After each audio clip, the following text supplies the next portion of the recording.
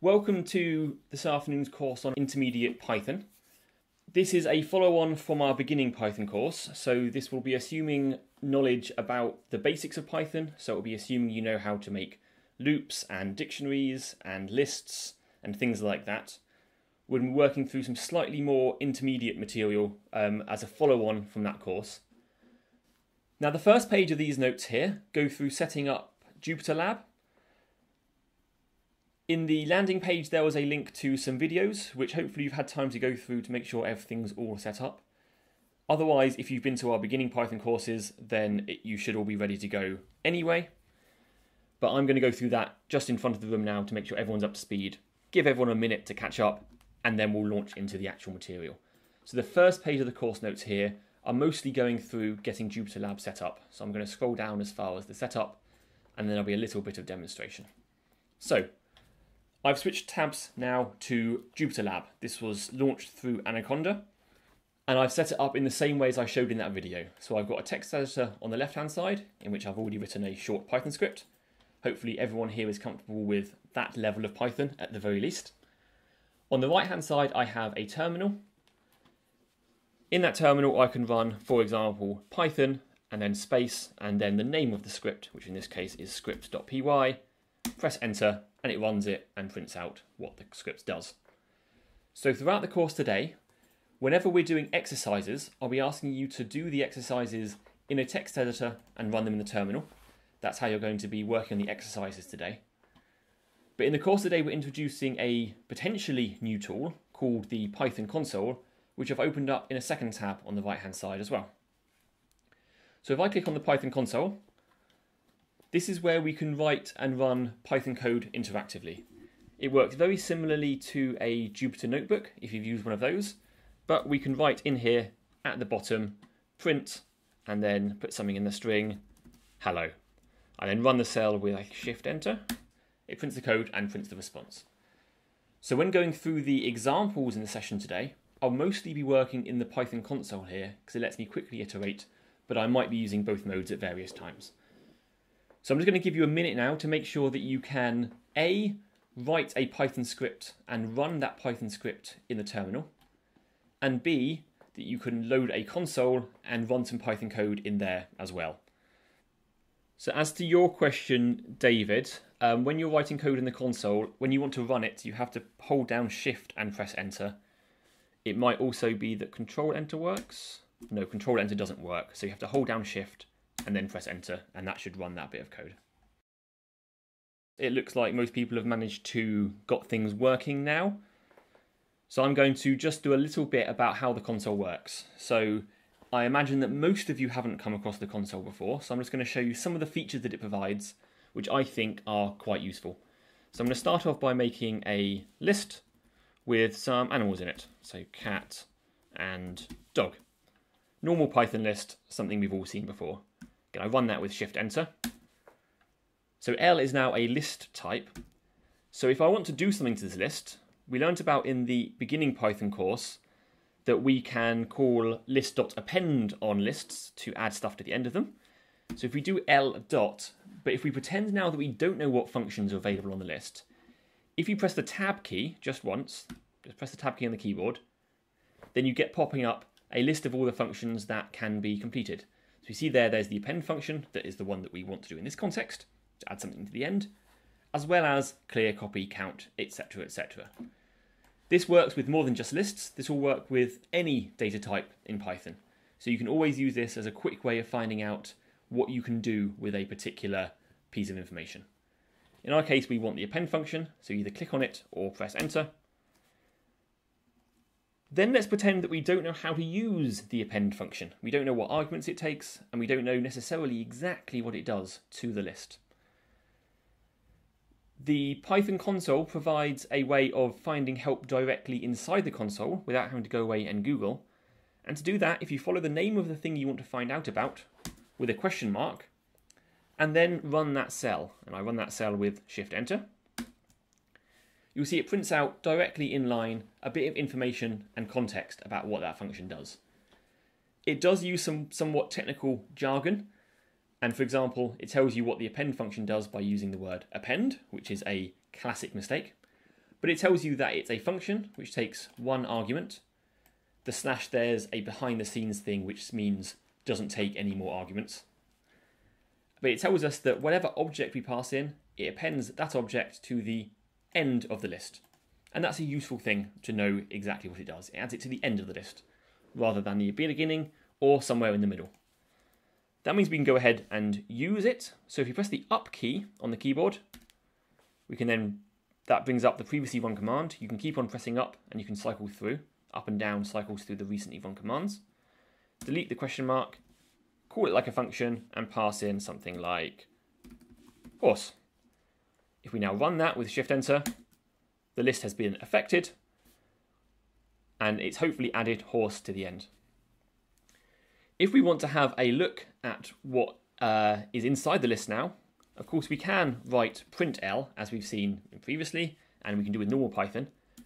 But if you just want to have a quick inspect of what an object looks like, you can just type the name of the variable, nothing else, and then run the cell with Shift Enter, and it will display on the screen the contents of that variable. So it will show us what's inside it. So if you have a little go at that yourself now, using the question mark, making sure you can display variable names just by writing the name of the variable directly, and see if you can get tab completion working. So we'll move on to the next section of the notes. I'm going to switch back over to the notes. At the bottom of every page, there is a next button.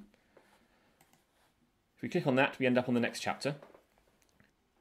But let's go through string formatting and see what Python can do to help us. So if we go over to the console here, and let's have a look at some features. So these are features which were added in relatively recent versions of Python. There's always been ways of telling Python exactly how you want your strings to be formatted, and including variables in your strings as well. But they've added several over the years, and so I'm going to be showing you today the most up-to-date and most recent way of doing it. But first we're going to start with plain old print functions. So let's make a variable, something called mynum, and let's make it the number 42. We can, of course, print 42, and that shows up correctly. It does the number 42. No, sorry, I meant to say we can print mynum. And we run that, and it prints 42. So it's accessing the variable as we expect. We can also, with print functions, put in multiple arguments. So we can say something like mynum is, and there's a second argument, pass in the variable. And that prints out the first argument you pass in, automatically puts in a space, and then prints out the second argument you put in. So this works perfectly well. There's nothing wrong with doing Python coding this way. The potential issues are that it's automatically put the space in, and so maybe you don't want it to put the space in, you want to format things a little bit more neatly.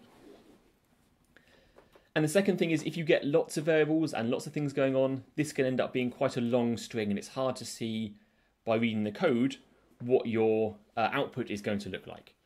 And so Python introduced a way of including your variables directly inside the strings, so you can see how it's going to be displayed at the end without having to construct it out of separate pieces.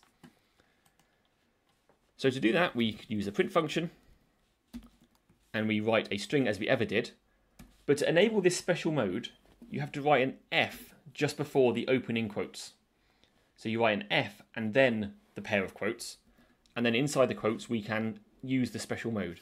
So we write mynum is, but then instead of doing a comma and then passing a second argument, we can, directly inside this string, use curly brackets. Now previously we've seen that curly brackets are used for making dictionaries. This is a completely different use of curly brackets. It's a common problem in programming that there's only so many different types of brackets that they do end up being used for different purposes. But inside those curly brackets, we can just directly write the name of the variable that we want to use. So we just write my_num inside those curly brackets, and when we run that, it's going to write this and the space, and it sees the curly brackets and it's going to replace those with the value of the variable that's inside them. So run that with Shift Enter, and we get the same thing printed out. But here we've constructed one string which represents what we want the final product to look like, but we put placeholders in for where we want our variables to be replaced. You can do more complicated things, so we can write answer equals 42 and pi equals 3.14159 probably. Two variables there. And I can then print them out in an f string, all in one f string. So I write print, open and closing quotes, again putting the f in front of the string. And inside here we can write the answer is curly brackets answer, the name of the variable. And then outside again, and pi is curly brackets, the name of the variable.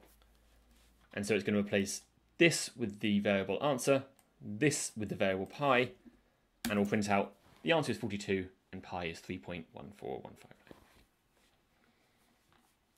You can put more complicated things inside the curly brackets. You don't have to just put a plain variable name. So I'm just going to copy and paste a dictionary in here. So here we have a dictionary which has one key, which is answer, and a value 42, and one key, which is pi, and the value is 3 point whatever. If we want to print that using an f string, we can do our f quote quote thing again, and we can copy our thing from before. But this time inside the curly brackets, we want to get the value out of the dictionary. So the dictionary is called myDict. We use square brackets, and then we ask for the key from the dictionary. And we do the same thing here. myDict, square brackets to get the key, and we ask for the string pi. You'll notice here that I've used single quotes to get the string for the keys, to get the keys from the dictionary, and that's because I've used double quotes for the outside. So you have to make sure you don't use a double quote if you've made your overall string using double quotes. Otherwise, it's going to think you're closing the string and it will get confused. But when we run this, we see we get the same thing printed out. So just spend a minute or so having a go with that, and then I'm going to set you the first exercise to make sure that the first exercise goes smoothly. And that's because we're going to use the first exercise throughout the course today, build up on it slowly, so we want to make sure that everyone's set in the first place. But first, have a go at doing this f string formatting and make sure that it's working for you. So if you go to the bottom of the string formatting chapter, and I'll do the same on my screen, you'll see a big yellow box with a big long-looking exercise in it. So inside here there's a big chunk of code which we are going to be working on and improving as we're going through the course today. We're going to be using it as the primary bit of code to do the exercises on, to learn and play around with the techniques that we're learning about. Luckily, this first exercise is nothing more than take this bit of code and run it. So I'm going to do the same thing as you will do. I'm going to copy this code. I'm going to move over my text editor. I'm going to make a new file, a new text file, put it over here, and I can close scripts.py. I'm going to paste all that code into that text file. I'm then going to rename it to encode.py. Because what this is doing, it is going to take a string and it's going to encode it into Morse code. Now the layout on the screen looks a little bit funky because of the line wrapping. But this up here is a dictionary which tells us for each English letter how to convert it to Morse code. So the first exercise is to take this code, paste it into a file, call it encode.py, and to then, in the terminal, not in the console, but in the terminal, to run it using Python, or if you've been told to, Python 3, encode.py. And you should get printed out incoming message, SOS, etc., and then Morse encoded dots and dashes. So to take a minute now to do that same thing, copy that from the example in the notes, paste it into a file called encode.py, and make sure you can run it in the terminal. Once that's all there, then we can move on and start learning about the first of our new techniques for this course. I'm seeing a few questions in chat. So the first one from Bryony, your syntax error. If it's saying that f strings are an invalid syntax, then there's a chance that it's because you're running on Python 2. So if you're getting that, when you run your code in the terminal, instead of writing the word Python, run the word Python followed by a 3, then a space, and the name of the script, and that will hopefully give you something that's working. F-strings were only introduced in a recent version of Python.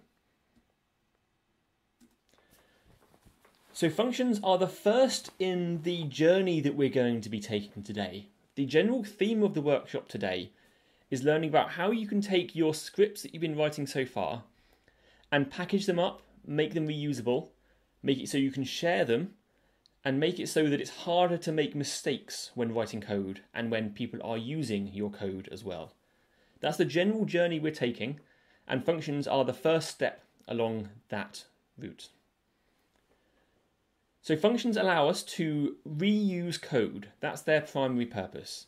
One of the biggest sources of mistakes in programming is when you copy and paste some code and you make some kind of mistake when you're tweaking your pasted version, and it makes a mistake and then your code gets something wrong and it's really hard to spot.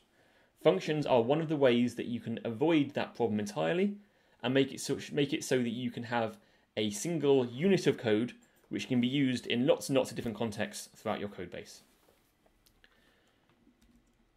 So I am going to go back to my console over here on the right, and we're going to have a look at how we can learn about functions. So I'm going to start off with an example not using functions, and then go through the route of turning it into something which can be reused. So let's start off with writing a little bit of code which is going to add together the contents of two lists. So we make a variable A, which has got some numbers in it, 1, 2, 3, and 4, and a variable B, which has got some other numbers in it, uninventively 5, 6, 7, and 8. When we run that, we've got our two variables ready to go. Then we're going to write our bit of code which is going to add those two lists together. And by add the lists together, I mean add the first two elements, i.e. add 1 and 5, put that into a new list. Then add 2 and 6 together and put that into a list, add 3 and 7, put it into the list, and then add 4 and 8. So we're going to be adding the lists together pairwise. In order to have something to put our result into, we have to start off by defining an empty list, which I am going to call C. Then we're going to write a loop which loops over A and B and adds them together and puts the result into C.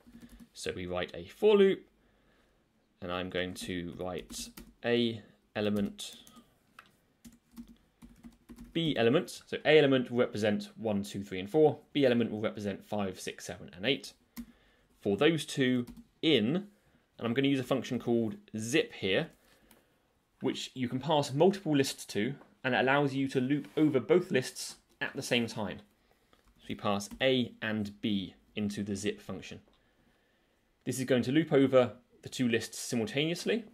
The first time around the loop, it will give us the first item from each. Next time around the loop, it will give us the second item from each, and so on and so on. We then append our result into C, and we compute our result by adding together ALM plus BLM, if I can spell. We run this code here, and it's going to go ahead and do the calculation. Finally, we print C to have a look at what's inside it, and we see that C contains the correct result. We're going to be using this bit of code in a few examples today, so make sure you understand what's going on here. But with that, we're going to have a look at how we can turn this into something which is reusable. When you're writing code, whether it's a small script or something on a much larger scale, doing a large piece of scientific analysis perhaps, almost all code can effectively be broken down into three main sections. The first section is the bit where you read in your data and prepare your inputs. This is what we've simulated here by defining these two lists. The second chunk, and often the largest chunk of your script, will be the part where you do some kind of analysis to your data. Here we're simulating our data analysis by just adding together the two elements. This is where you might run some kind of simulation or a model or do some kind of numerical analysis to your data. The third section that's present in most code bases is then doing something with the output of that simulation. This is often something like save it to a file. It's often a very short part of your code. But thinking about your code in these three sections often helps you think about the flow of data and work out how you can construct a pipeline to analyze it in the most effective way. Because you'll often find yourself doing similar analyses each time, you'll often in one week be doing analysis which uses a particular function, and then later on you'll be using that same bit of functionality in a different analysis. It's useful to be able to package up the middle step into small pieces which can be reused in multiple places. And that's what functions allow us to do. So we're going to look at this middle part of our analysis here, and we're going to wrap that up into something which can be reused. And so instead of us having to use 3 lines of code every time to do that functionality, we can instead have a single line of code we run to call the function which implements it. So we start a function definition with the def keyword, which stands for define, because we are defining a function. We then give the function a name. And now this is the name we are going to use when we call the function. In the same way as we call the print function, somewhere there is a bit of code that says def print. Here we are defining an add arrays function. Then we need to tell it what arguments it should expect to receive. And we do that by using round brackets. Similar syntax to use when calling a function, but here we are just defining it. And we say that this function, when it's passed the arguments, is going to refer to them as x and y. So this function, when called, should be given 2 arguments. We then describe the body of the function. Notice that when I press enter after the colon at the end, it automatically indented. Like with for loops and if statements and so on, indented code means it's part of the thing that's above. So all of this code is part of the function. I'm then going to effectively rewrite this bit of code here, but inside the function. I'll use different variable names to make sure that we don't get confused. So I'll make a variable called z, which is going to be our accumulator. We write for x elem y elem in zip x y z dot append x elem plus y elem.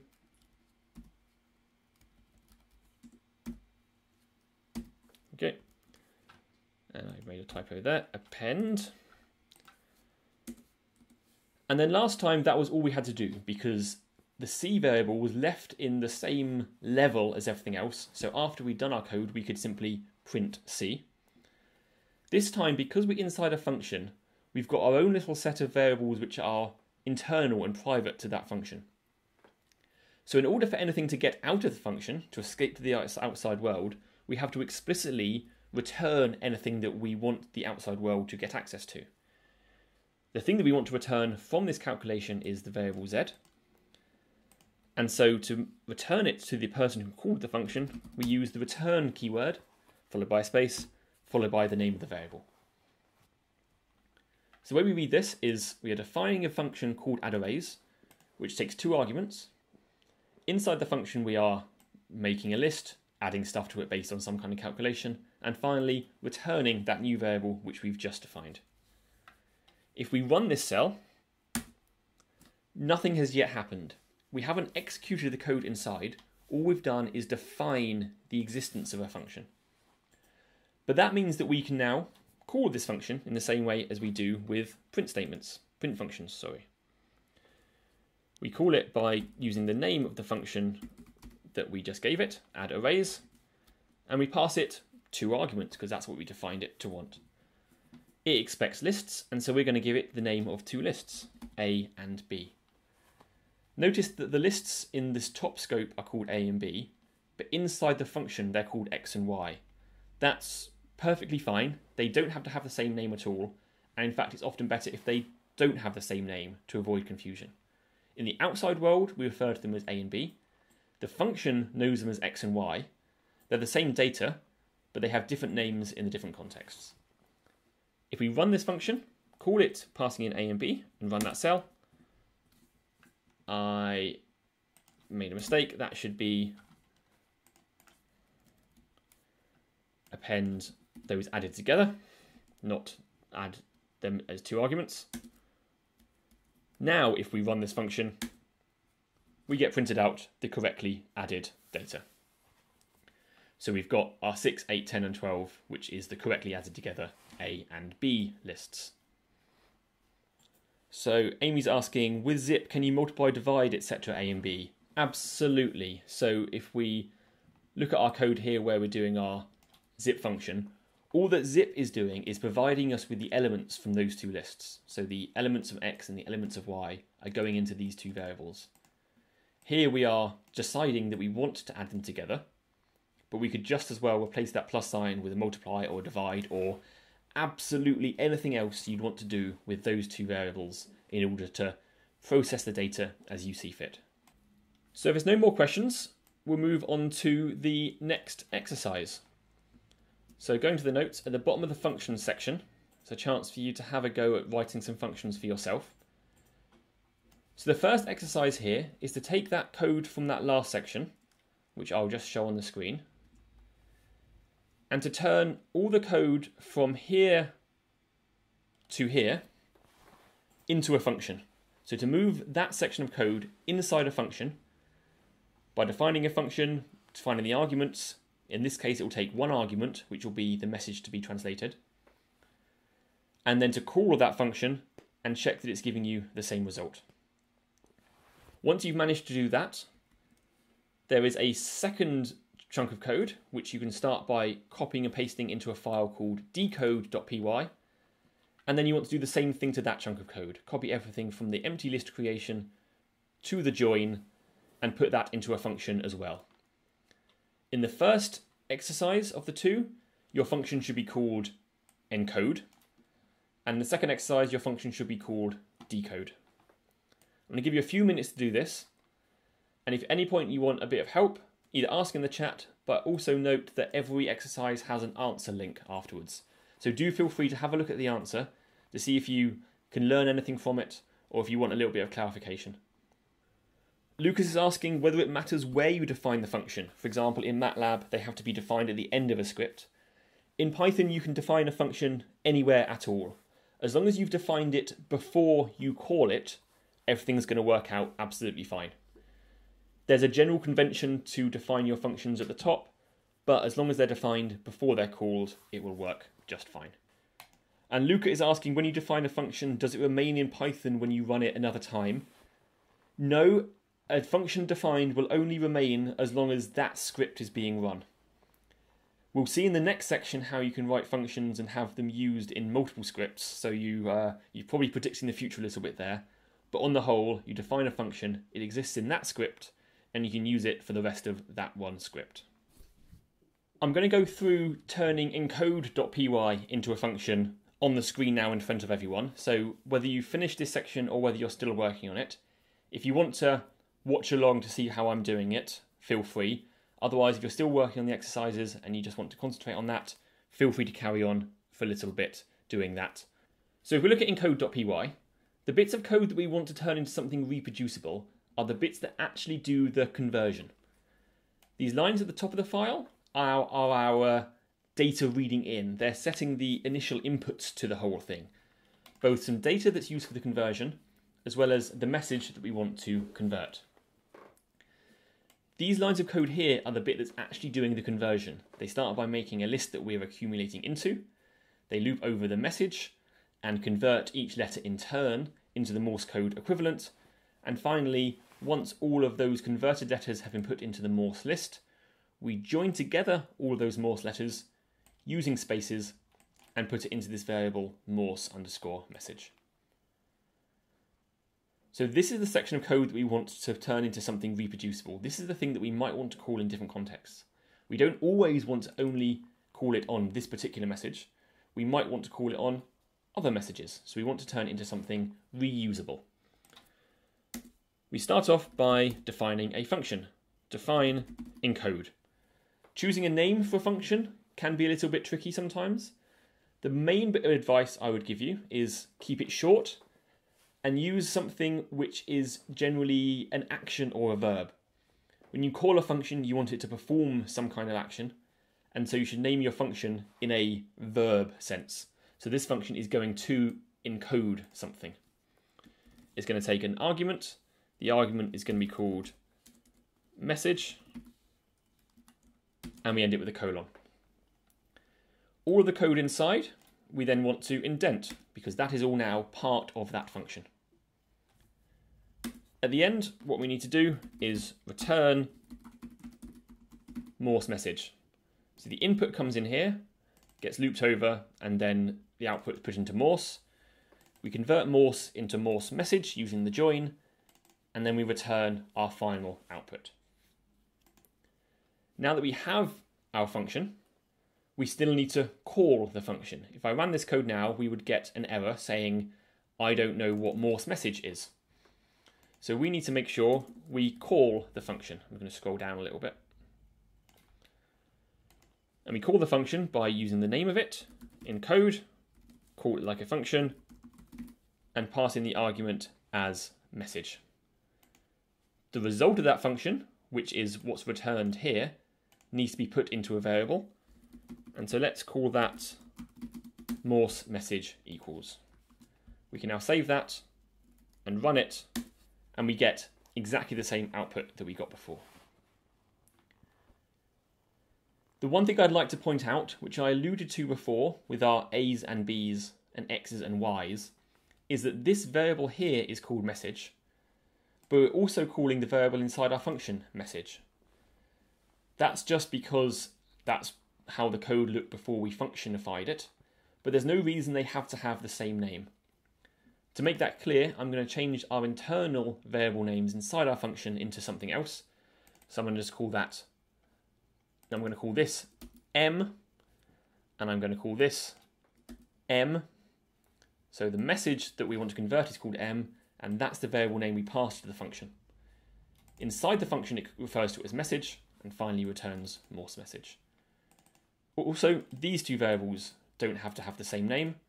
So to make that clear, I'm going to call our outside of the function variable Morse underscore M, and do the same thing with both of these. So outside of the function, we just have M and Morse M. Inside of the function, that's where we've got our long variable names. There's nothing implicitly wrong with using the same names outside and inside, but I wanted to show you that they don't have to be the same. And to demonstrate it, I will then run that bit of code. The process for the decode function works in exactly the same way. There's a bit of setup at the top, which is defining our variables. Then the bit that does the decode works like this. We've turned it into a function by indenting it, called it in code, finally called it, and printed it out. I imagine that some of you attending the course today might have done functions before. It's always difficult to know what the introductory level of everyone's knowledge is, but certainly by the end of the course today, we want to make sure that everyone's up to the same level with all the topics that we're covering. So I want to try and make sure we're not leaving anyone behind. So now we've got our encode and our decode files, and I'll show that Python decode.py works as well. It prints out SOS, we have hit an iceberg and need help quickly. We are ready to move on to the next section. So looking at this code so far, we've got some information that is being duplicated between these two files.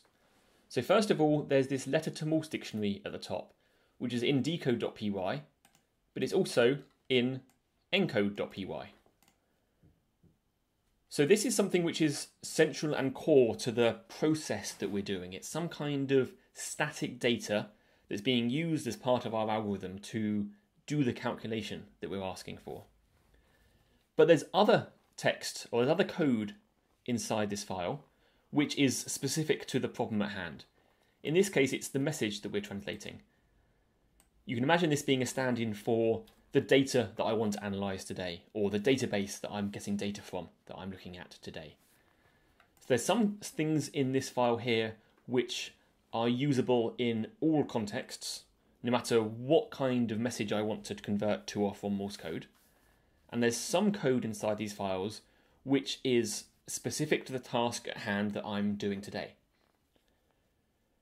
And so the first thing to think about when you've got code like this is to start thinking about which parts of your code are today's job and which part of your code are going to be useful in the future when you're working on a similar task a week, 6 months, 5 years down the line. Think about which parts of your code are generalizable and which part of your code are specific to your job today. Once you've got in your head how various parts of your code base fall into one category or another, you can start making it so those parts of your code which are generally usable can be extracted out and put into something which can be used in multiple different scripts without having to copy and paste them. And this is how we're going to carry on our journey towards making our code more reusable and harder to make mistakes with. The first step was we've got some lines of code, and so we turn it into a function so that we have a defined interface of what goes in and what comes out. And so we no longer have to care about what's inside the function. We just call it and we expect and assume that the internal is going to work correctly. The next step along that path is to take the parts of your code which are reusable and to put them somewhere where all your scripts can find them. And that is a feature of Python called modules. And so to demonstrate it, I'm going to show you how we can do it with the add arrays example that we were playing with before. I'm going to make this a little bit bigger here. So I'm going to make a file called arrays.py. And inside that, I'm going to put that same function that I defined over there on the right-hand side. So this is a normal Python file. It is as you've written any other time. There's nothing special about it, but this is going to turn into a module as we work through this little section here.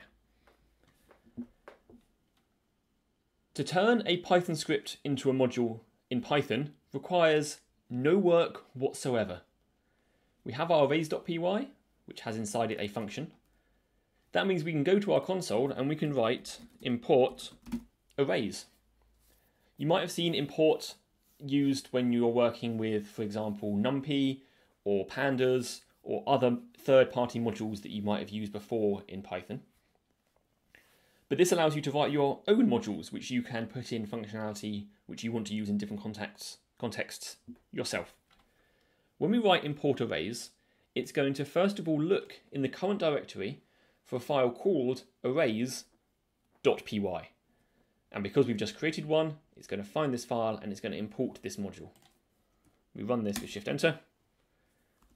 We can then do arrays dot, because dot is how in Python you get access to something that's inside something else. We have the arrays module, which is this whole file on the left-hand side. And from that module, we want to import the add arrays function. Now, if your tab completion is working, you should, after typing arrays dot, be able to just press tab, and it will show up there arrays.addArrays, and it's a function. We can then pass in A and B and run it, and it gives us out our answer. Now, this addArrays function is the one coming from the module arrays, which is the one that's defined over here.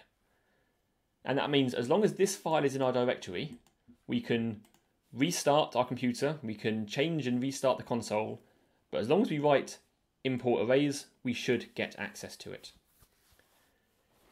If you're having any issues with this, and I'll give you a chance to have a go with this yourself in just a moment, the first thing to check is that you've saved your arrays.py file. Up here, you should see a black X next to the file name in the text editor. If you see a little black circle next to the file name, make sure you've saved the file by going to File, Save, which is Control S or Command S. If you have done that, then the next thing to try in the console is if you right-click in the console and select Restart Kernel, that will clear everything out after pressing the big red Restart button. You have to scroll down sometimes, at which point we can import arrays again, define our A and B,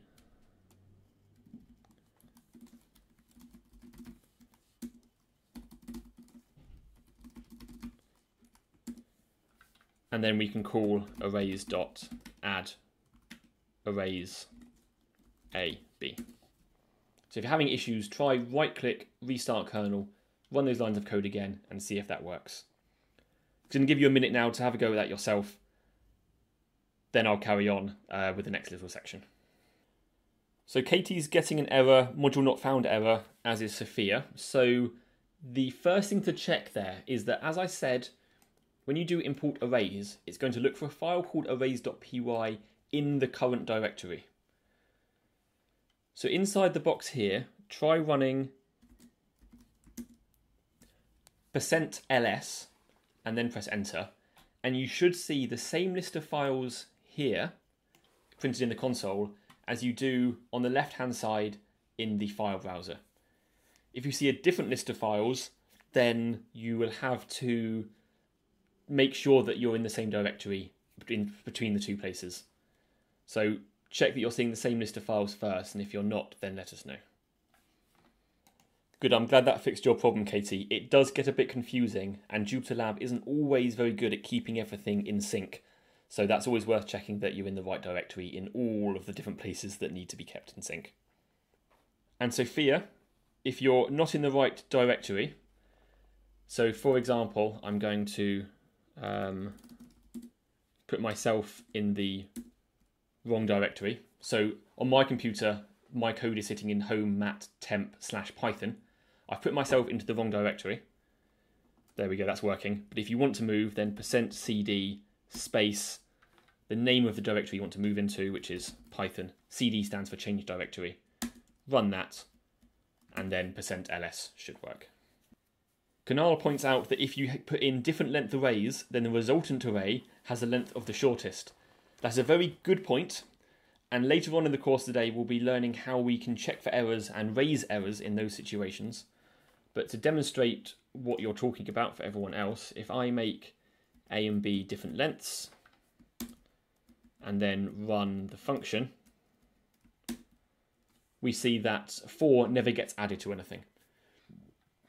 Now there's two reasons for why that happens. Firstly is that there's no definition of what 4 added to nothing would be, and so it makes sense that it's not able to guess it. But the real root cause for it is that the zip function only loops over the arguments that passed in as long as they all have elements left. As soon as one of the arguments passed to zip runs out, the whole thing stops. That's something to be aware of when using zip. Bryony, you're seeing name error, name arrays is not defined. Make sure that you have run import arrays before you try and call the function. So you have to import arrays. You have to do that every time you restart the console, every time you do a new script, in order to make sure that arrays has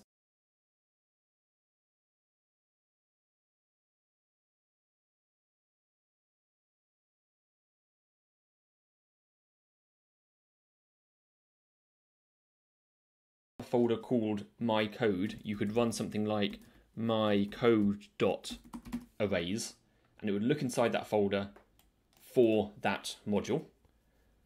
Otherwise, when you've got much larger collections of code, there are places you can put them centrally on your computer where it will always be able to find them regardless of which directory you're in.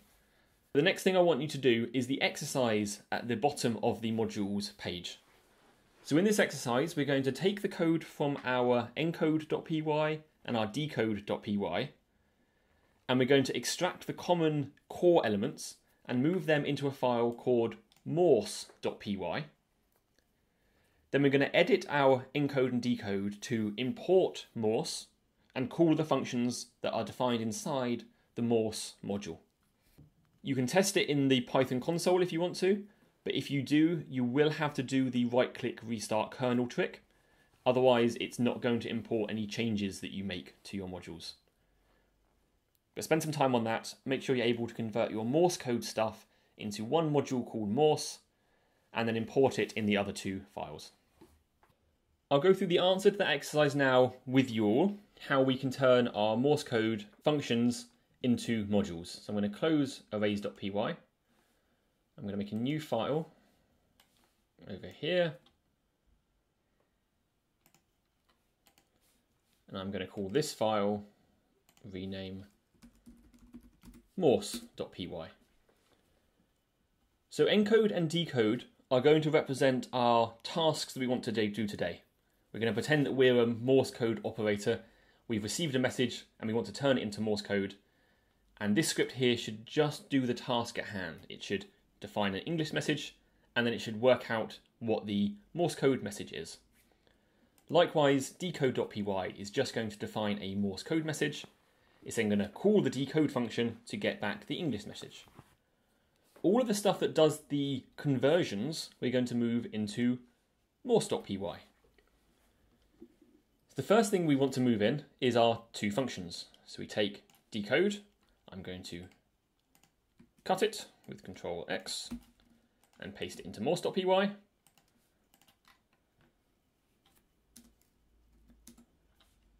And I'm going to do the same thing with encode and paste it into Morse.py. So we've got our two functions in here. But if you look at the encode function, for example, it's taking in one argument, which this function is going to refer to as message. So inside this function, using message as a variable name is valid. We can access that. We define the Morse variable. We loop through message to make a new variable called letter. This is all fine. This is all consistent. On line 6 here, we try and access the letter to Morse dictionary. And from the point of view of this function as it's written, it doesn't know what the letter to Morse dictionary is because it's not inside this module. And so we need to make sure we also move in any data that these functions need into the module as well. And so that is the letter to Morse dictionary, as well as this bit of code which calculates what the Morse to letter dictionary is. These 4 lines of code here invert the dictionary, turn keys into values and values into keys. So I'm going to take these two variable definitions here, I'm going to cut them, and I'm going to paste them into our module. I'm going to save that file, and I'm going to get rid of it out of here because we don't need it in here anymore, because it's not used anywhere in here. And you see that has massively simplified the encode and decode files. They are just dealing with a task at hand, defining a message, decoding the message, and printing the decoded message. All of the complicated stuff is locked away inside Morse.py, which the users, encode and decode.py, don't have to care about. They don't have to understand what's inside here. They just have to trust that calling those functions is going to work correctly. We can do a quick test of this by going over to our console, doing import Morse, Morse.encode, and let's encode SOS, because I know what the answer should be. Gives us back ... .. So this function here is doing the right thing. We've got it from the Morse module, which is Morse.py, called the function, it's given us the response. In order to do the same thing to our encode and decode files, there's one other change we have to make, and that is we have to explicitly import our module that we've just created. Imports in scripts always go at the top of the file by convention. So import Morse. And now encode as a bare name doesn't have any meaning by itself. It is now inside the Morse module, and so we have to write morse.encode. Importing a module doesn't automatically make everything inside it globally available. It keeps it inside what's called a namespace, named after the name of the module, which we access inside using the dot syntax. This means if we go to our terminal down here and we now run python encode.py, it's printing the right thing. We can make the same change to decode. Import Morse, Morse.decode. Printing out correctly. And so now still our job we're working on today's script is nice and short and to the point. We define our data, we process our data, and we print the result. Likewise with encode.py, define our data, do something with our data, and then print the result. The complicated stuff's locked away in the module, morse.py, and once we've written it and it works, we don't have to worry about it again. We can just import it and use it.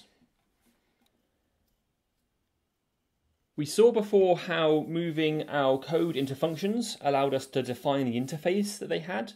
We would say this function should have these inputs and it should have these outputs. We also then saw how moving them into modules allows us to reuse those chunks of code in different contexts, in one file or in another or in the console. The last thing I wanted to show about what modules and functions provide for us is the ease with which we can test that our code is working how we expect. If I make a new file up here, I'm going to make a text file called test_morse.py. I've got a module called morse.py, and alongside that I'm going to make a second file called test_morse.py. So it's the same name, just with test in front. This is a convention I like using for every module that I write, to write a file alongside it with the same name but with test underscore at the beginning, in which I put a little bit of code which I can run to check that the module is doing what I expect. So in order for that to work, we have to start by importing Morse. And because our code that we've written is an encoder and decoder, that allows us to test what's called a round trip. We encode a string, decode it again, and check that we get back what we started with. So let's make a message, hello everyone. We then make a new variable code, which is created by doing morse.encode message. I then take the result of that and pass it to morse.decode straight away without doing anything to it, and assign that to decoded.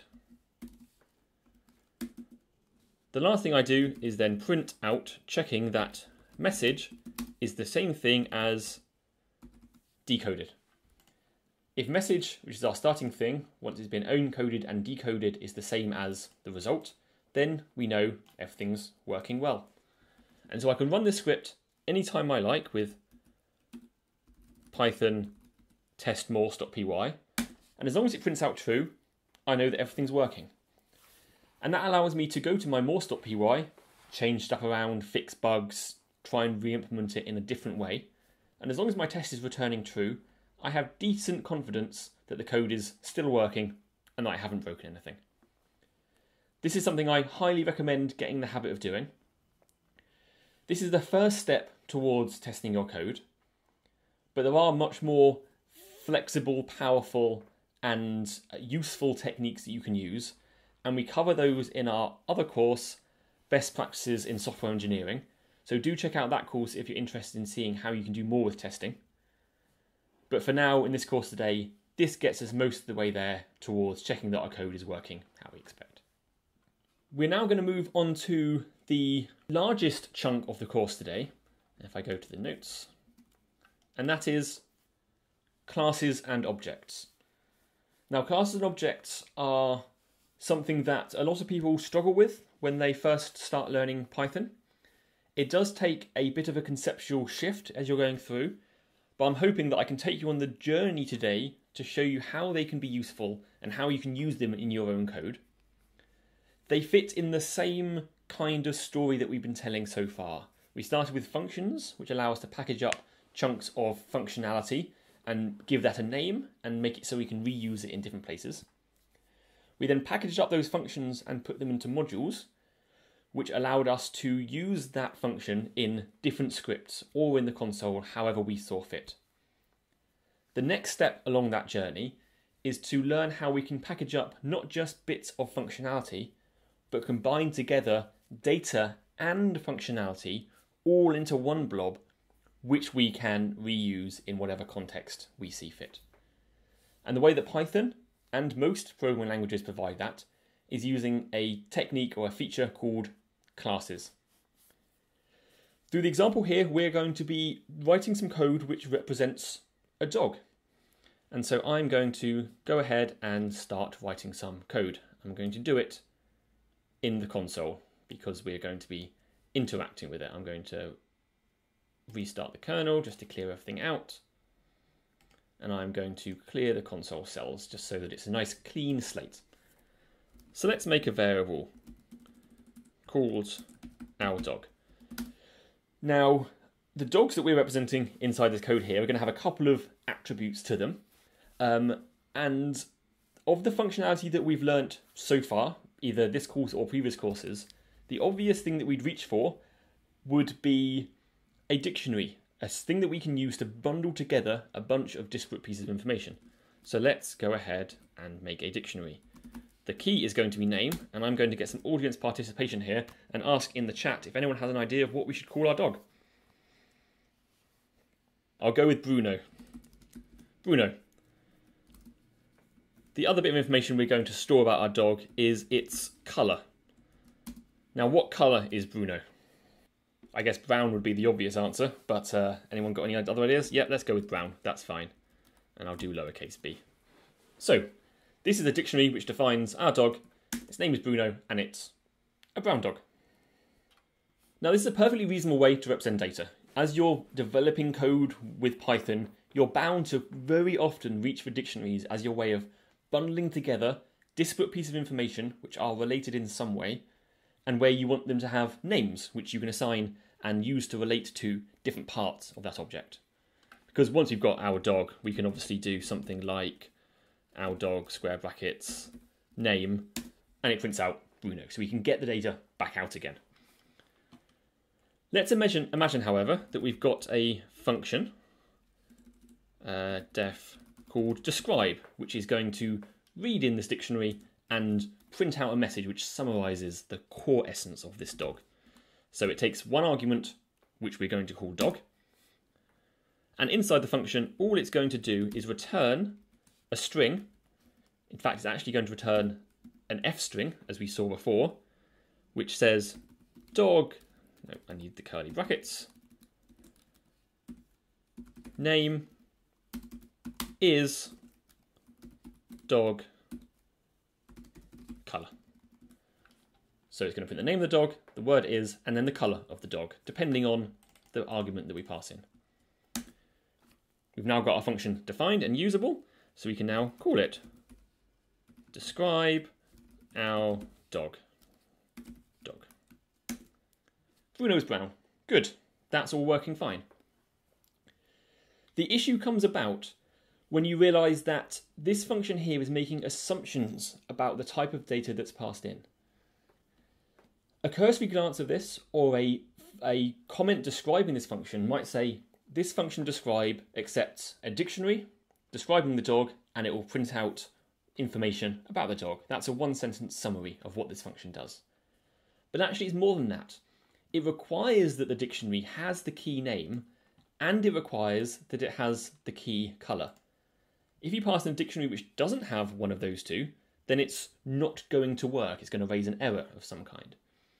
And so when we're describing how this function works, we would have to tell any users of the function, you have to pass in a dictionary which describes a dog, and that dictionary must have the keys name and colour. And if they make a mistake with that, they're going to get errors, and they're not necessarily going to understand why. One of the important things that you can do as you're developing code is make it so that any functions you write have a well-defined interface, which makes it hard for people to use them wrong.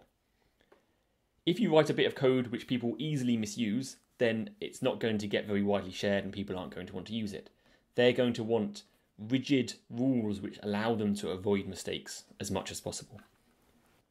And so the main way that we can take something which is a dictionary and create some kind of data type which has a rigidly defined set of parameters or attributes on it is using a class. At its core, a class is a data type which has a strict list of parameters which must always be there, and you can rely on them being there. So let's see how we can take our definition of a dog and turn it into a class. Like with functions, which we start by writing def, we define a class using the class keyword. We then give the class a name. The convention in Python with classes is that you give the name of the class a capital letter at the beginning, as opposed to variable names which use lowercase and underscores. This helps someone reading your code to easily see what are classes and what are variable names. We then follow that with a colon, and then we are writing the code inside the class in much the same way as we do with functions or if statements or for loops or anything else. The main things that sit inside classes are functions. And so we're going to define a function now which is going to describe what a dog looks like. So we do that with def. Now the special function that we have to create to define what a class looks like is called underscore underscore init. There are 2 underscores before and 2 underscores afterwards. This is a special function which is called in order to initialize the class. It's going to set it all up so that we know it has the parameters and the attributes that we expect. It takes arguments because it's a function. All class functions always have to take an argument called self at the beginning of their list, followed by any arguments that we want it to accept, which in our case are going to be name and color.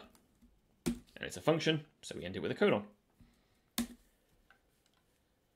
I'll come back to explain how init and self relate to each other in a little while, but for now we're going to make this dog class, use it, and see how it works. Inside this function, we are going to set some variables, and we are going to set those variables.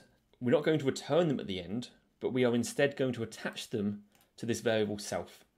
This variable self is representing the dog in question at the moment, the dog that we care about, the dog that we are currently initializing. And so if you do self.name, we are talking about the variable name that's attached to the object self. We assign that the argument that was passed in name. We do the same thing with color, self.color equals color.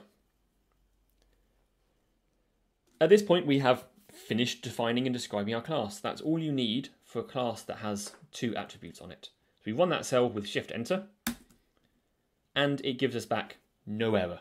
So it's worked. That class now exists. In order to make an instance of that class, we call it like it's a function. We name the name of the class followed by brackets. The arguments that we put inside the brackets are the arguments that are going to be passed into the initialize function, not including self, because self gets handled automatically. It's the other arguments that get passed in. So we can pass in Bruno and Brown. We want to assign this to a variable, so let's call it our dog again. We run that, and that has created an instance of the class dog, which we are now calling our dog.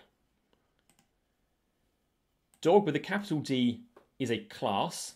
This code here defines a class. This variable here, which was created from the class, is what's called an object or an instance. Now that we've created this thing, we can go ahead and use it. We can say our dog.name, run that, and it tells us that our dog is indeed called Bruno. So we're accessing attributes on our dog with a dot syntax followed by the name of the parameter that we care about. And that is in contrast, if I scroll up a moment, to our dictionary style, where we gave the name of our variable followed by the square brackets syntax. So if you've got a dictionary, use the square bracket syntax. But because we're now inside using a class, we can use the dot syntax. We can obviously do the same thing with dot color, and we get out brown. This means we can now adapt our describe function so that instead of taking a dictionary and assuming that there's a dictionary being passed in, we can have it so that it assumes a dog object is being passed in. So here instead of instead of dog square brackets name, we do dog.name, and instead of dog square brackets color, we do square brackets color. We can now call the describe function on our dog, and it prints out Bruno is brown. So take a minute now yourself to write this code, copy it in. It's all written in the note, so feel free to copy and paste it from there or use that as a reference. Spend a minute writing that code, running it, making sure you can make instances of your dog. You can get the attributes out again and adapt the describe function so that you can pass in a dog object using the dot syntax, get the attributes out, and describe the dog and have it all work correctly. One way of thinking about a class in Python, and in fact in most programming languages, is that it can be seen as a template with which you can create objects. So the code here doesn't represent one single dog, it represents all possible dogs we might want to create. So here we created one instance of the dog class, we called it Bruno, and we called the variable name our dog. But we can create more. We can create an other dog, and there's been some great examples of dog names in chat, and let's go with Achilles. And what colour is Achilles? Achilles is blue, a very unusual colour for a dog. It's probably been mistreated. There we go. And I'll just run that our dog Bruno line again, so they're next to each other. So here we've called the dog class 2 different times. Each time we've called it, we've created a different object. And so the way that works when you're inside your class is that when we called our dog, and we call dog Bruno Brown, dog is then going to look at the dog class. Because we're calling it with the brackets, it's going to create an instance of that class, which is going to need to be initialized. And so Python will automatically call this magic function underscore underscore init, sometimes called dunder init for double underscore init. And it's going to pass in the 2 arguments that we passed in here as name and color. The self object here is referring to the same thing as what's going to get passed out at the end. So self here refers to the same thing as our dog. And so when we do self.name, we are effectively doing our dog.name equals, which is why our dog.color, our dog.name give the right thing. When we call this class a second time, when we did other dog, this time in the function, name and color are obviously different because we're passing in different arguments. But self is also pointing at a different object. Self this other time is pointing at the same thing as other dog.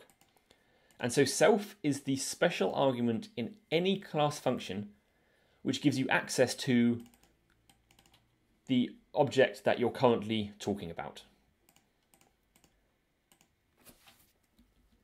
And so because self allows us to talk about various different things about the class, we can use it both to put data into the class, we can also use it to get data out. And so now let's see how we can extend our class here by adding some functionality to it. I said at the beginning that classes combine data and functionality. So far our class is all data. It just defines some data which is held by the class. We want to give our class some functionality as well. And to that end, I come back to our describe function. At the beginning, I was lamenting the fact that you have to remember not only that the first describe function, if I scroll up, took a dictionary and you had to remember to pass in the right dictionary, you had to also make sure the dictionary had the name and the color attributes or keys inside it. We improved that a bit by saying that our describe function here is going to enforce that as long as you pass in a dog object, it will always have name and color, because both of those variables are always defined inside the init function. But we still have the possibility that we could pass something completely wrong to dog. We could do describe hello, and when we try and run that, of course we get an error because describe function doesn't understand how to describe a string. It only understands if it's passed a dog object.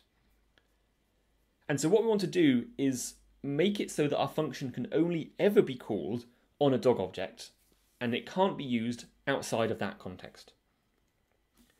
And so I'm going to bring up our definition of dog again and run it so that it's on the screen. I'm going to go back up to our definition of our class, and I'm going to show you how you can take this function that's currently freestanding and move it so that it's a function inside the class. I'm going to copy the code because it's going to be only a short few steps. We move it so that it is alongside the init function. We paste this code here, and make sure that it's indented so that it's at the same level as init and the internal indentation is all the same. The next thing we need to do is, like we had with the init function, the first argument was self. Here, the first argument of describe is going to be self. And as self here was referring to an object of the class dog, likewise, self here can refer to an object of the class dog, in the same way that the dog variable in our freestanding function did. That means we can simply rename this variable to be self, rename this variable to be self, and rename this variable to be self, and that's all we have to do. We have now moved the describe function inside the class to be a class function. Class functions are sometimes also called class methods. Those two bits of terminology are somewhat interchangeable in Python. Now when we define this class, it has got two functions on it. I can make our Bruno dog again. We have to recreate our dog because it was still referring to the old version of the class. And that means that we can now do our dog dot, and instead of doing dot name or dot color, we can now do dot describe. Notice that we don't put anything in the brackets of describe, and that because in the same way as self in the init function was automatically put in there, in the describe function, likewise, it's automatically passed in, where the argument that's passed in as the first parameter to describe is taken from the thing in front of the dot. So writing our dog.describe will call this function with our dog passed in as self. And that means inside the function, self.name is doing our dog.name, and self.color is doing our dog.color when we call this function here. So that means if we run this code, it gives us back the description of our dog. And there is now no way to call this describe function on anything that's not an dog type. If we try and make a list and do l.describe, that's not going to work because the describe function isn't defined on the list type. It's only defined on the dog type, and this will give an error.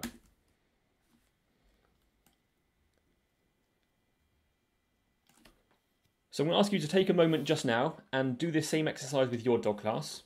Take the describe function, move it inside the class so it becomes a class function or a class method. Redefine your dog. Of course, you can give it any name and color that you wish. And check that calling our dog.describe does the right thing and prints something out. Take a minute or so now to do that, and then we'll be moving on. Harry, you're seeing a strange output of bound method dog.describe and then a whole lot of hexadecimal, and I bet I can reproduce that. So I imagine what you've done is type something like our dog.describe and then haven't passed the brackets afterwards. So if I run that, I get a very similar thing. And this points to an interesting feature of Python, which we cover in more detail in our parallel Python course, and that is functions exist as objects in their own right. If you don't put the brackets afterwards, it tells you that thing you just told me about, that's a function, or as it calls it, a method that's been bound to the class. And so if we put the brackets afterwards, it does the right thing.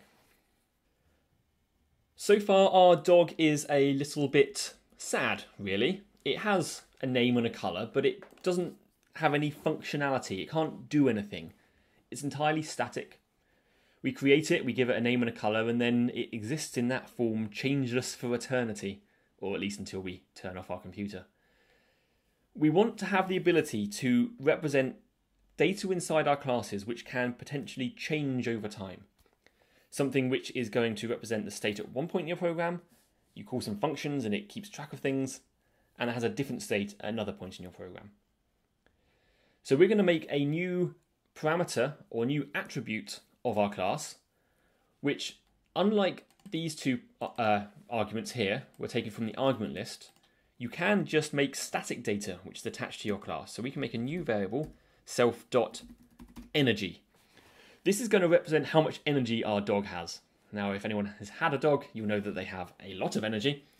But we're going to pretend that initially our dog is always created with an initial energy of 1, and some kind of units undefined. So this parameter here, this attribute, isn't being defined based on an argument being passed in, it's just statically defined to any new dog that's created to always have an energy of 1. So if I create that and I make our Bruno dog again, in fact let's make a different dog because we've had some good examples in chat. We had one earlier called Corona, and I'm going to make Corona gold. So now our underscore dog dot energy is number 1. It's got an energy of 1, so we've got some information about it. So that's all very well. We can, change the energy to be 100, and then it's got an energy of 100. But it's nice to, instead of having to dive into a class directly and change its parameters, to instead have functions which do the actions which we want this class to perform and keep track of the internal state for us. So we're going to be adding some more functions to our class which allow us to exercise our dog. So the exercise function is going to reduce the amount of energy that our dog has. So we go back to our class here, and we're going to add another function, def exercise. Again, it takes the self parameter, self argument. It's very easy when you're writing functions into classes to accidentally forget the self, but you'll quickly notice it when you try and use the code. And the exercise function or method is going to print out a message telling us that you take self.name for a walk. And then it's going to do self.energy. Notice that self here is the argument that's passed in, so it's going to be referring to the same thing as this. Minus equals, that's how you decrement or decrease a number by a certain amount, 1. So this function will print out something and then reduce the energy by 1. So if we make our dog Corona again, we print out the energy. Our dog dot exercise. It prints out the message. We took Corona for a walk. If we look at the energy a second time, we see the energy is now 0. If we make a second dog, to draw home the point that each dog object is an independent thing, if we make our Bruno again, other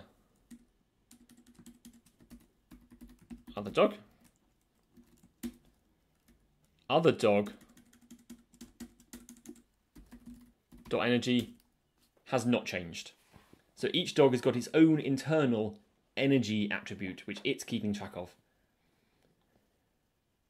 So have a go at implementing the exercise function now, as well as adding in the energy parameter. Once you've done that, have a go at making a fourth function on the class called feed, which is going to feed the dog and increase the energy by 1. I have on a screen here the example of the feed function. So the feed function works exactly the same as the exercise function. It prints out a message saying that the dog eats the food, and then it does self.energy plus equals 1 to increase the energy. So if we define that class, redefine our dog, we can now do other dog dot feed, and it eats the food. We can do it again, and it eats the food again, so that if we look at other dog dot energy, the energy is now 3. So it's a dog with an infinite appetite, which will accrue an infinite amount of energy. But such is life when you're simulating things on the computer. There's some text on this chapter here, which is explaining how this stuff all works. So do have a look at this text later on. All these course notes will stay up permanently. So do have a look through the text here if there's anything you're not clear about. But have a look at the exercise at the bottom here. which is to edit the morse.py script, which is our script which is holding our library code, our functions and our static data, and to create two classes. One a class called English message, which has the encode function moved inside it, and another class called Morse message, which will have the decode function moved inside it. And then to change test.morse.py or make a new file called test.morse.py, which imports those two classes, makes a string and an English message from that string. So this is calling our first class. Calls the encode function on it to get back the encoded text string. Then to take that encoded string and to make a Morse message from it, and to call the decode function on that, and to check that we get our answer back at the end. Have a look at this exercise and see if you can create a class for the encode function called English message and a class for the decode function called Morse message. Again, there is an answer at the bottom of the section, so do feel free to have a look at that answer in case my description of the question isn't good enough, or if you want any help along the way. And likewise, feel free to post in the chat if you have any questions. I'll give you a few minutes for this one because it's a little bit trickier. As to your question there, Emma, about it not changing the energy, I'm going to show you on the exercise here what you've done. So you've written return that string in the same way as you did in the describe function. And that means as soon as the exercise function gets called, it's going to return that string and the function is going to end, which means it's never going to get to this second line here. Instead, change it so that you write print as a function so that it prints that, outputs it, and then carries on to the next line. And that should then work. Gunar's asking, what if I don't put init in a class? So in the example here, if I didn't have an init function at all, it would still work. It would mean that you can only call your function or create an object of your function without any arguments at all, which means that none of the parameters or the attributes of it which are assumed to be there will be created. You will effectively create an empty class which has no data, which only has functions. It's a perfectly valid thing to do if you want to bundle up a few of your functions under some kind of namespace. But on the whole, you usually want to have some data in your class as well as functions to act on that data. I'll go through the answer to that exercise on the screen now, so you can all see how I can convert a function and some associated data into a class which is encapsulating both of those things. The easiest place to start is with the function here, and we write class English message. This class is going to represent a normal string, an English string, which is going to have an encode function on it, which is going to return to us the Morse encoded string. We want to indent this, and we'll come back to the rest of what we do to that in a moment. We have to make an init function, and the init function, like all functions, takes self, and that is and message. So we're going to make one class which represents a message, and that message is going to be wrapped up and saved into the class with self.message equals message. The other thing that we want to save into our class, because we want to use it inside our function, is the letter to Morse dictionary. So I'm just going to copy, in fact I'm actually going to cut it, and paste it into here, make sure everything's indented nicely, and write self.letter to Morse. So this is saying that our class is going to be initialized, or an object of our class will be initialized with an attribute message, which comes in from what's passed in as an argument to the constructor, as well as an attribute which is storing our conversion dictionary. That means in our function down here, where we are going to be converting our message, it has to take the self argument. Now message isn't going to be passed as an argument to self, and that's because we don't need to anymore, because we can access message through self as self.message. And so here, instead of writing message, we want to write self.message. And here, instead of writing letter to Morse, we want to talk about this letter to Morse up here. So we write self.letter to Morse. And I think that is all the changes we have to make. So I'm going to save that file. I did, when you weren't looking, make the same change to the Morse message class, which has got a self.message, a self.morse to letter attribute, and then the same decode function, which had the same stuff done to it.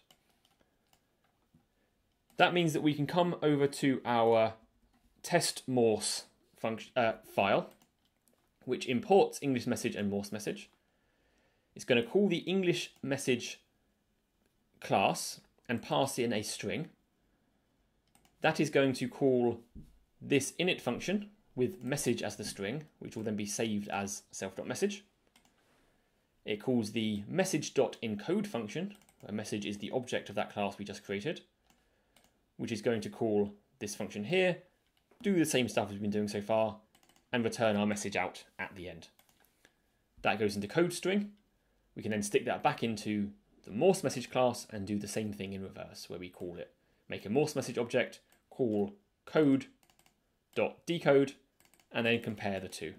So now hopefully when I run this over here, I will get out true printed. So that means we now know that everything is working. We could also do from Morse import English message, English message.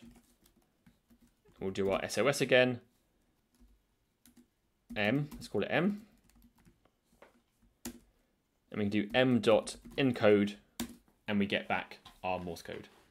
This means we can't accidentally call encode on something which is a Morse code message, and vice versa. It makes sure the type is holding both the data and the things that we can do to it. No one's piping up in chat to say they're having any problems or have any questions. I will say that classes in Python and in any language are often one of the biggest increases in complexity you come across when learning the language. Hopefully I've done a good enough job of explaining how they're used, how you can construct them, and what their purpose is, but they do sometimes take a little bit of experience and practice to get the full value out of them. Kunal is asking why I wrote from Morse import English message there. So I could have written, exactly as I did before, import Morse, and then done Morse.English message, SOS. That gives us back an object of that class. But by writing from Morse import English message, I've extracted out just the one thing that I care about from the module, and so I get access to the class name just by itself without having to write Morse in front of it. So the last section that we'll cover today, actually no, before we do the last section today, a thing about naming. I did mention this earlier, but classes often have these capital letter names like Morse translator or dog. Whereas variable names and function names use this snake case. It looks like a snake because it goes on the ground and it's got sort of up and downs to it. So snake case in Python is used for variables and functions and modules, in fact. Whereas camel case, and it's so called because it's got these humps, is used for classes. If you stick to this convention, then other people reading your code are going to understand what's going on. So the last thing I'm going to cover today is on the next section of the notes, and that's handling errors. So going back to our console, let's have a look at what these dog classes can do. So let's create our dog again so we know what state it's in. And let's make a other dog equals dog Bruno Brown. So we've got our dog defined. Our dog can do things. We saw before, we can perform actions on the dog. We can call these functions, and we can do other dog dot exercise. That works fine. And we can do other dog dot exercise, and we can exercise it, and then we can do other dog dot exercise, and it keeps on walking and it keeps on working, and everything seems like it's all working well. And that is until we ask the dog how it's doing, and we look at the energy of the dog, and we see that somehow its energy has ended up negative. Now, under very few definitions is a dog with negative energy doing very well. And this is because we've allowed our exercise function to arbitrarily keep on reducing the energy attribute by 1 every time we call it, without any checking that it has energy to go for a walk. And so let's look at what tools we have at our disposal in order to make sure this stuff is being checked as we're going through. So the main tool that we've had at our disposal so far for checking stuff is an if statement. So let's go ahead and use the tool we already know and see how far that can get us. So we only want to exercise if self.energy is greater than or equal to 1. If it's 0, then the dog can't go for a walk because it's going to end up with negative energy by the end of the walk. We are going to allow the dog's energy to get to 0. That just means it's very tired. So if the energy is greater than 1, we allow it to happen. And so if we run this code, define our dog, and make our dog, and then exercise it, we get the message printed. If we try and exercise it a second time, we see that no message gets printed. We can exercise it as many times as we want. But if we go back and check what the energy is, the energy has stopped at 0. It's never gone below 0 because we are checking as we go along that the state of the system that we're looking at is in some kind of sensible situation. Of course, it's very easy to miss that this one printed something and this one didn't. And so we really want to, when we're printing these things out, to print something else in the situation where the dog is out of energy. So let's write else, and I'll copy and paste this. The dog is tired, it doesn't want a walk. So if we now run that class and define it, make our dog, and try and exercise it, it works once because we reset the energy to 1 in our initializer. If we try and do it a second time, it tells us that it's unhappy. That's good. We've now got something printed in the good state and something being printed in the bad state. But when you're writing code which is going to be used by other people, it's still very possible to ignore this line accidentally. If, for example, we do this same line of code multiple times because we think that everything's working fine, and then we do afterwards other dog.describe, because we've seen here that we've run this 3 times, we're going to expect that the energy is going to be 3 lower than it was. Now let's look at energy. But actually, it's silently failing, and it's allowing these more exercises to carry on. It's allowing us to keep on trying to walk our dog without us being told explicitly and forcing us to make a decision to notice that it is in fact tired. And so the way that you can raise an error in Python which the person calling your function can't ignore is with a thing called exceptions. And so we can raise an exception in our code. I'm going to make this a bit bigger. By instead of just printing out this message, by writing the word, and I'll make this wider here as well, so that everything fits on the screen, the raise keyword, followed by the type of error that this is. Runtime error. In the notes here, there's a link to the documentation which lists all the different kinds of errors you can raise. In this situation, it's an error which has occurred while the program's running, and so raising a runtime error makes sense. It's up to you to decide what kind of error makes sense for your situation. So now when we exercise that code and we make our dog, and if we try and exercise it too many times, we get an error raised, a deliberate error which tells us that a runtime error was raised and the dog is tired.